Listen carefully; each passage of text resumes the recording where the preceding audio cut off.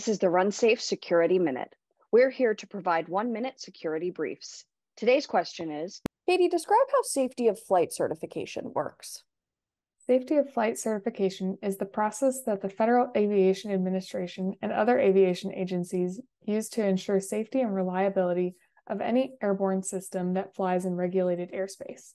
The FAA publishes certification standards, such as DO 178, which give guidance on how to develop a product compatible with safety of flight.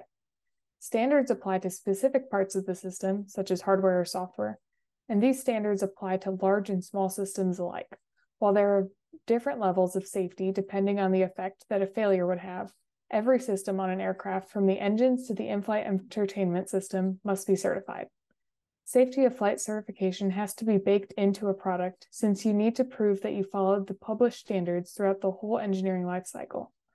One crucial piece to certification is having a thorough plan for each part of a system and having documentation that the plan was followed exactly.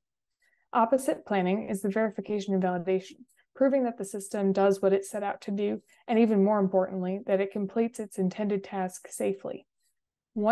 Once that is completed, the aviation authorities review and determine if a product has followed the standards and is safe for flight.